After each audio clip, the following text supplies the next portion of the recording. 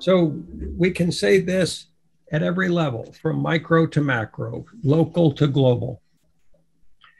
And we, as individuals and as nations, as organizations, as cultures, as tribes, as religions, as Democratic or Republican Party participants, can we realize that we have not been realizing our situation?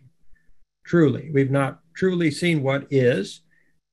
We don't yet truly see what is. We don't truly understand. We're not truly well informed, even if we're absolutely prejudicially, judgmentally, decisively sure that we do. If we understood what was going on, we would have a healthy world.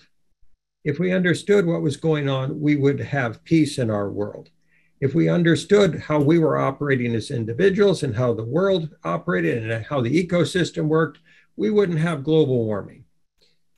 We wouldn't have the weather conditions and the fires that we're having now. We wouldn't have the drought, and we wouldn't have the non-sustainable life process that we're operating from in the moment. So if we can just accept, realize, and fully accept that we do not know and we do not understand what we've been doing and how we've created our current global mess, if we can, without shame, without self-judgment, without fear, without insecurity, without worry, without anxiety or stress, if we can just accept that, then we can create space between the notes of the music, so to speak, to say, if we've not understood, how can we get to understanding?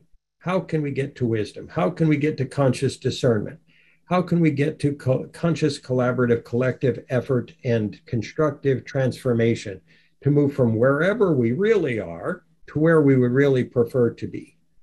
So are we willing to intentionally understand that we have not understood, and to understand that which we have not been willing to understand as of yet?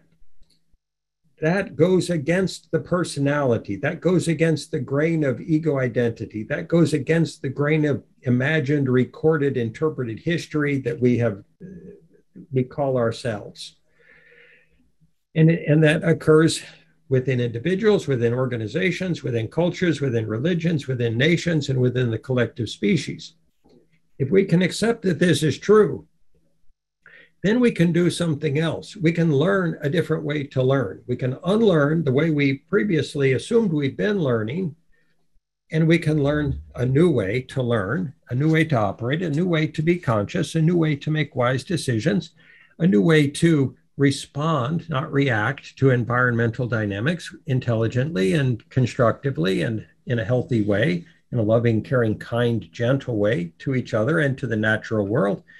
And if we can't do that, are we going to simply continue blindly, not recognizing where we're headed, the Titanic headed for the iceberg, while we dance on the deck and really enjoy the hors d'oeuvres and the music, or fight amongst ourselves in a drunken brawl? So if we can accept facts and truths and refine those and evolve them and test them and learn them and share them rather than argue over them and fight and compete over them and try to use them to diminish or destroy each other or attack each other, then we can consciously collaborate and the world will be a whole lot nicer place. We hope. At least that's the present moment of perspective.